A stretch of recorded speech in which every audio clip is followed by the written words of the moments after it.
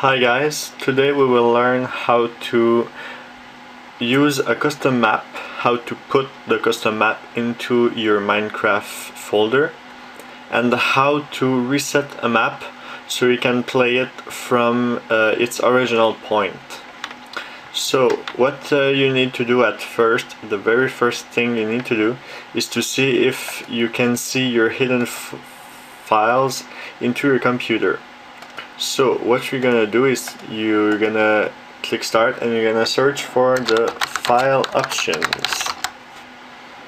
So you will see change search options for file and folders right over there. You're gonna click it and this will open and you need to go to view. And you will see there that you have an option for hidden files and folders. You need to show hidden files, folders and drive so you can see your Minecraft folder, because right now it's hidden. Once you have clicked that you want to see them, you're ready to use a custom, install a custom map. So let's say that you downloaded the Glowstone challenge, and you want to install it. So what you're gonna do is gonna double click and extract it, and you're gonna extract it to the name of your computer. For me it's Waxen.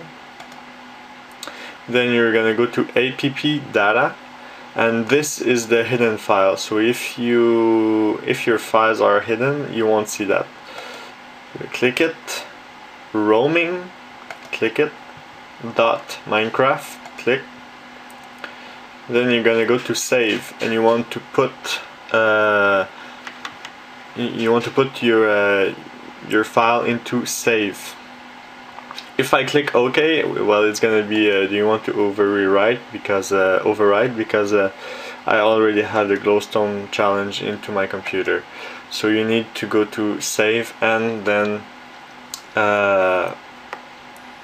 put your map into this place. Now if you want to reset a map, what you're gonna do is you need to delete the map that you put, which is, let's say, the Glowstone challenge. You go to your computer, the name of your computer, you're gonna go to app data, the hidden file, roaming, Minecraft. You're gonna go to saves, and then you'll see all your maps that you have used.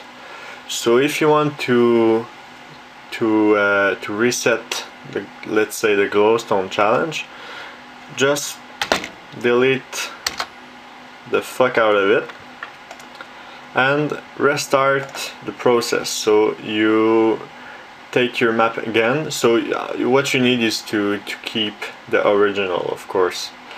You need to keep the original so that you can reset the file. Double click, extract, Waxen, app data, roaming, Minecraft, saves. Okay, and that. So I just resetted my map, so I can play my map again as if it was the first time I was playing it. So have fun.